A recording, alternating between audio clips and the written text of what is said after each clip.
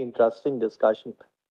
Why the trust scheme came into force, how the trusts, in fact, in 1996, one big group, corporate group, with over 100 companies has set up a trust. Correct. And Tata, most, let us, yes. I didn't want to take it. So and the money from all those trust companies or the group companies will come in the trust, and then they will distribute and give it to different parties. The idea behind the trust was that the trust may be of five or more than five, the money will come into the trust. The trust will then distribute the money. So nobody knows. The companies will give instructions to the trust to give to A, B, or C party, but nobody knows which company has given that money. But what happened was 2013 scheme of the Election Commission made it mandatory to disclose which company is directed to give the payment. So that scheme virtually failed because of that. It had a contrary impact. Yes, but still, as a matter that's somebody's point of view. I'm not saying that's the right point of view or wrong point of view. No, correct, Malord, but as a matter of fact, Malord, the trust scheme still continues. One can have trust and the same system can be adopted. Few companies can gather together and create a trust. Trust is a misnomer. It's a Section 25 company. Nothing turns on that, but it is nomenclature is trust.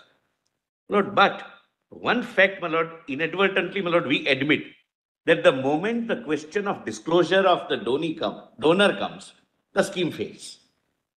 As, my Lord, it failed in trust. Because that is the disincentive, my Lord. The incentivizing factor for the purpose of paying by cash is, my Lord, secrecy, the confidentiality. Secrecy and anonymity is a negative connotation. I am using the expression confidentiality. What I am submitting is that Honorable Finance Minister is also saying that we have started a process, may not be a foolproof process.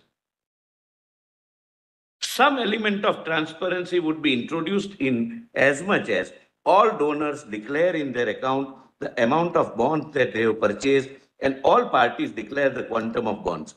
How much each donor has distributed to a political party would be known only to the donor.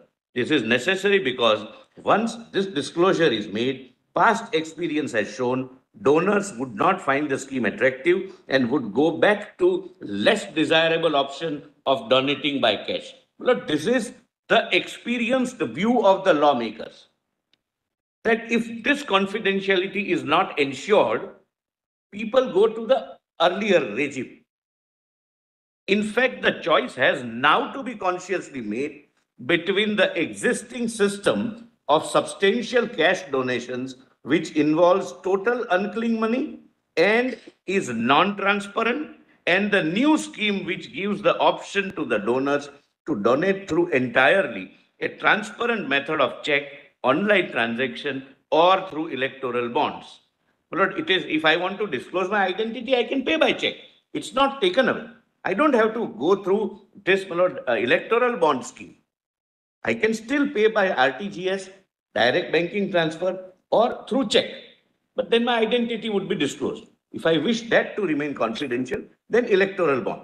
But I have very seriously, and I am bound to, considered the concerns which your lordships have shown as custodian of fundamental rights of the citizens.